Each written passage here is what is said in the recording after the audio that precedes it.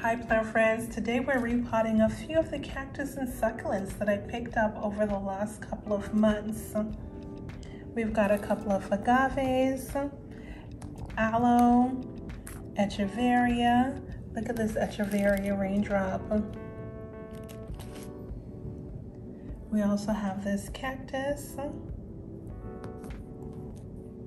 and this Euphorbia horrida. All are going to be arranged in this pot.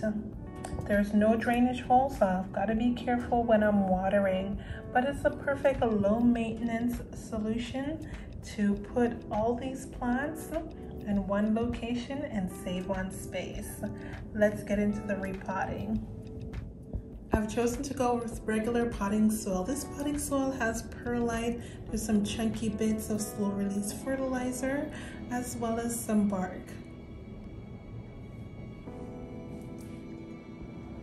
Now let's get these little babies out of their pots. Look at the root system on this. It's pretty good.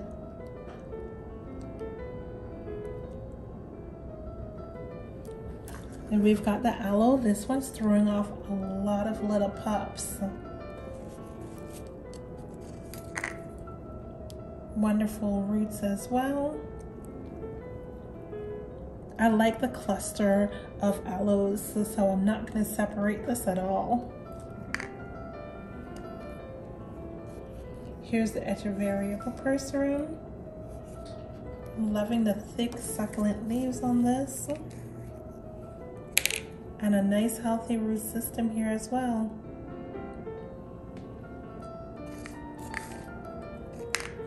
Here's this little cactus. I'm loving the spines on this. And it's soft to the touch, so I can easily squeeze the plant to take out this beauty. Nice root system as well. And let's take a look at the Echeveria raindrop. Now I did soak these beauties yesterday. They had a nice drink of water, and I won't water these for the next month or so. Well, let's clean this baby up a little bit. We can remove all the dead leaves that are at the bottom.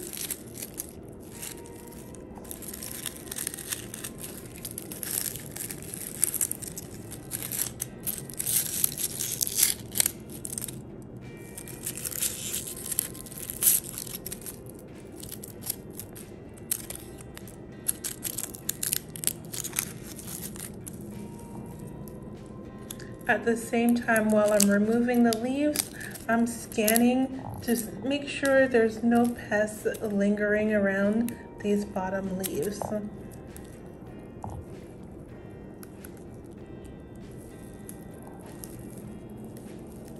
And so far, I don't see any pests.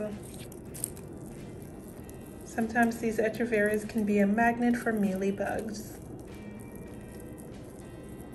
Now let's do the same for this little agave.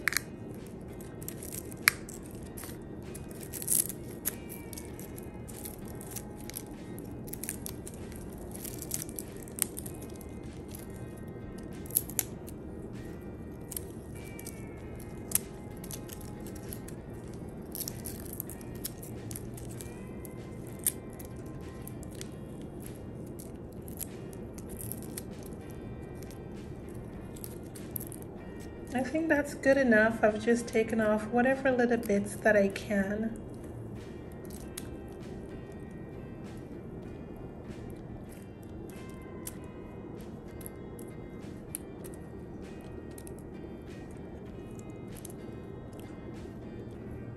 Oh, it looks very good.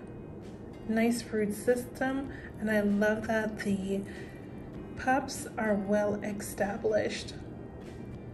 I definitely won't set these up. I like potting up my plants in a nice clump.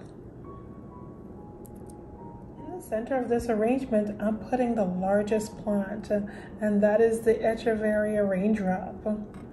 I think that's enough space to get the root ball tucked in the center nice and firmly. Okay, just enough space to get this baby tucked in nice and firmly.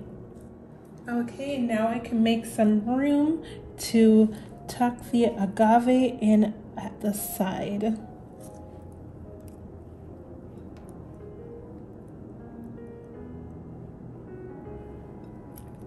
With the agave at the side, it will give it some space to grow in nicely.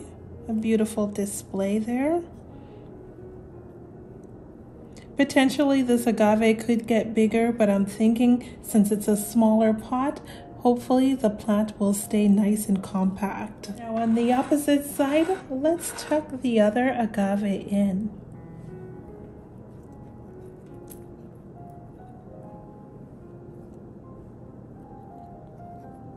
And again, I'm placing this on an angle, left to be potted in, so we can do 2 plants on each side.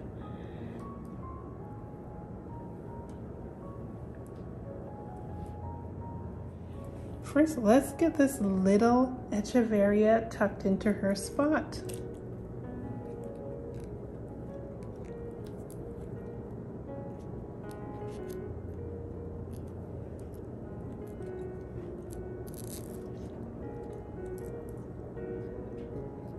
And again, I'm potting it on an angle so that it will make for a nice display no matter how I turn this pot to be displayed on my kitchen island. Now over here, I think we can tuck this little beauty in. I wonder what the name is of this little cactus.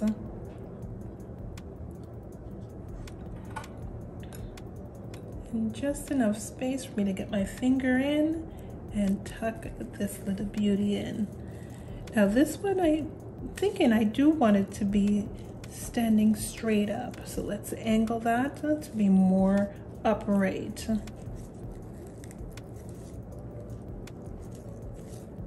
And over here, we'll get the Parodia tucked in as well, and this one will be more straight up rather than it being on an angle. Now one of the things that you'll notice is that when I've put the soil in this container, I mounted the soil. And that gives me enough soil in the pot so once they're potted up, I can firmly work the soil back around the plants.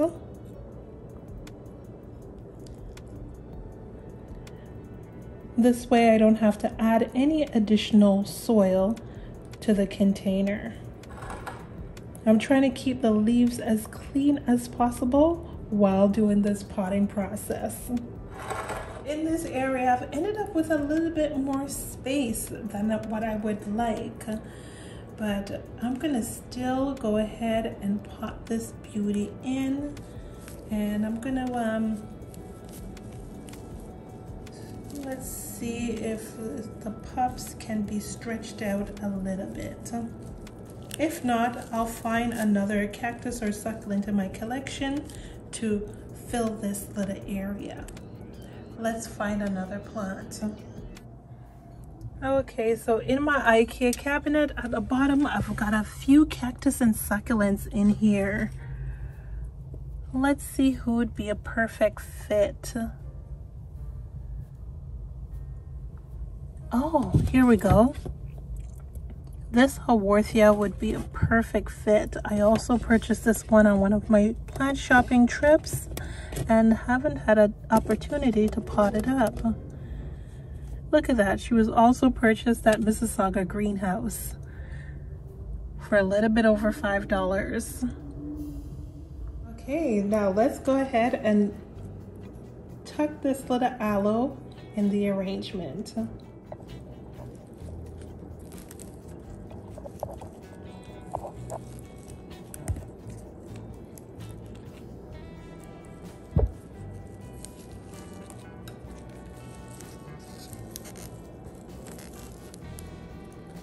Bit of the soil, get it nice and firmly in place.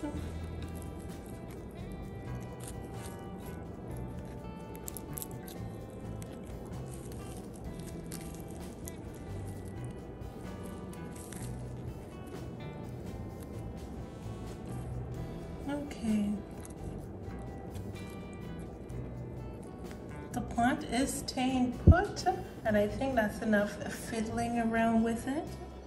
Now let's have a look at the roots on this Orchid. Oh, that looks pretty good. Now these do tend to throw off some pups. I don't see any pups just yet.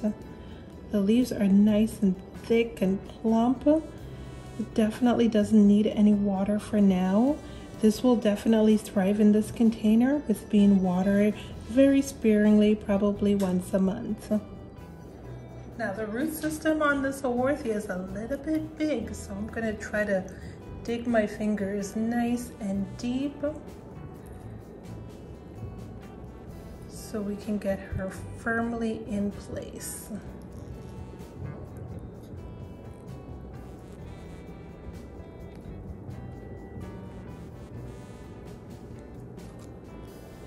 And I think we should tease a little bit of the soil off the root ball.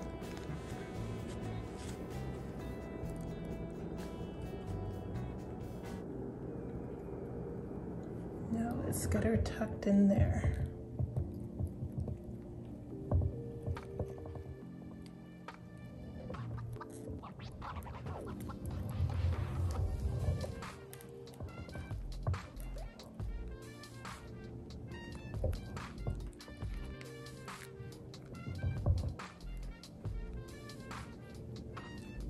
That looks pretty good.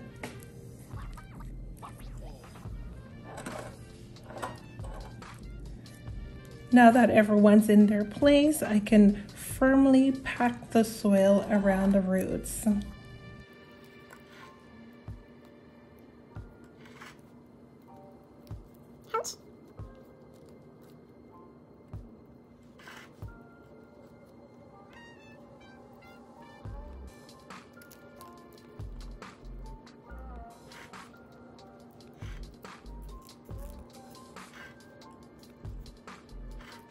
Well, friends, the arrangement looks wonderful. I do see a few spots where there's exposed dirt. So what I'm going to do is add a bit of river rock as top dressing to cover the soil.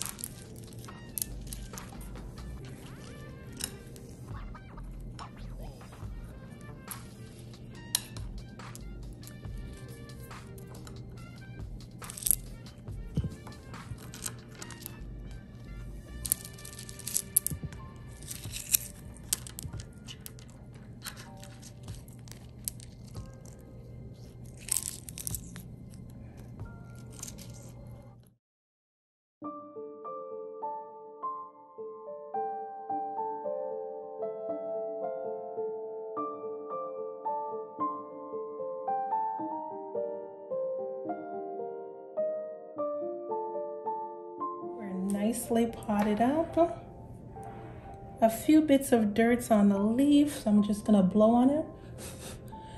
Okay, I think that's good. Every angle, I can take a nice picture to post on Instagram.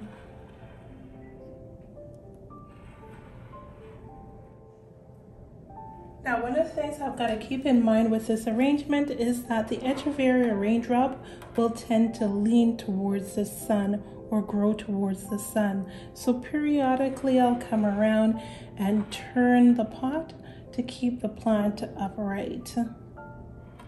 For the next couple of weeks, I'll have this arrangement live on my kitchen island where I can enjoy this display until summer when I move it outside. Thanks for watching, plant friends. Remember to like, subscribe, and comment, and follow me on Instagram at Life of Bellina.